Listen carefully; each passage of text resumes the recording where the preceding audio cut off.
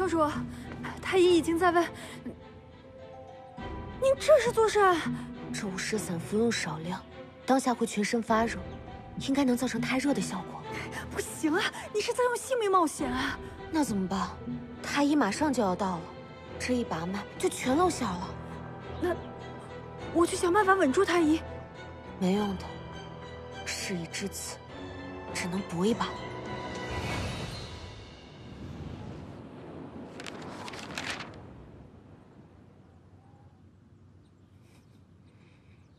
侧福晋，您竟然……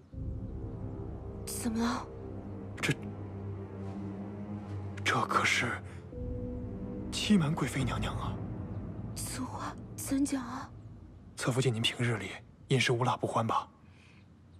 啊！您素体阳盛，胎动不安，虚热不止，实乃胎热。我确实是嘴馋，自己偷偷吃了，还请太医先不要告诉贵妃，免得她老人家担心啊。幸好发现的及时，只要及时改正饮食，加之药材调理，并无大碍。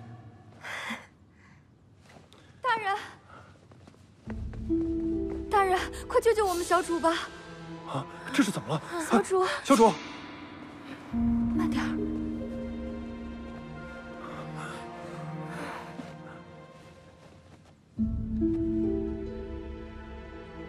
怪哉，小主的脉象跟刚才侧福晋的胎热如出一辙。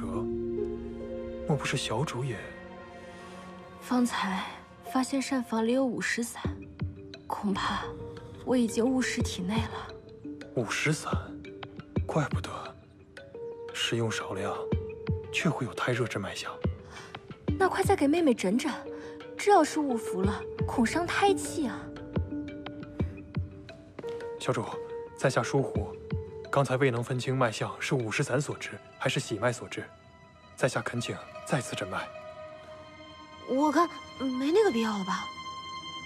贵妃娘娘心系您肚中胎儿，若有疏漏，可是诛九族之罪啊！妹妹，再让太医诊诊吧，以防万一嘛。恳请小主再给在下诊脉机会。怎么办？哎呀！芷兰，芷兰，你怎么了，芷兰？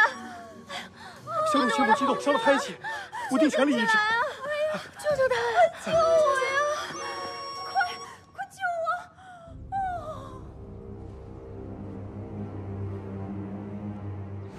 大人，你这衣裳的布料十分讲究呢。眼光不错，竟能看出来。大人，你这肌肤如此光滑，让人不禁想要抚触。我用的是护手配方，姑娘若是喜欢，回头我送你一份。哎呦，大人，你这身上的香囊闻起来也极为有层次呢。那现在，可以诊脉了吧？那太医可要仔细诊断了呢。哎，哈，你来抓我呀！姑娘不必如此锲而不舍，我是先进的攻，后行的医，你懂的。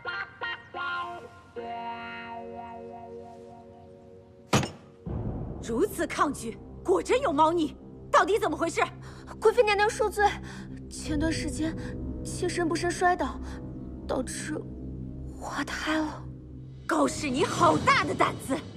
如此重大之事，你竟敢私自隐瞒！我也是怕您怪罪，才一直不敢说。何时摔的？人证何在？当时只有妾身一人在场。在哪儿摔的？怎么摔的？在石桥边的石子路上。高氏，你到底是滑胎，还是从一开始就在骗本宫？你根本就没怀上过！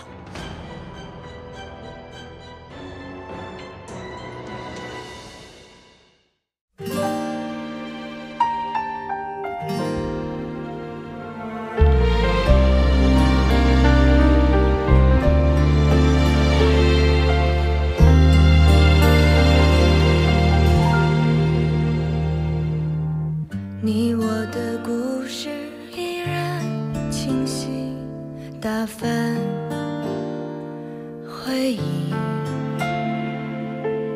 和你的距离忽远忽近，已是往昔。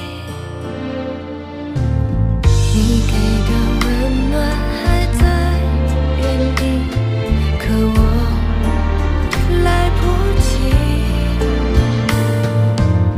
抓不住放不开忘不了，等一些遗憾继续，把我的梦揉碎了，留在这段故事里，也许还会有再重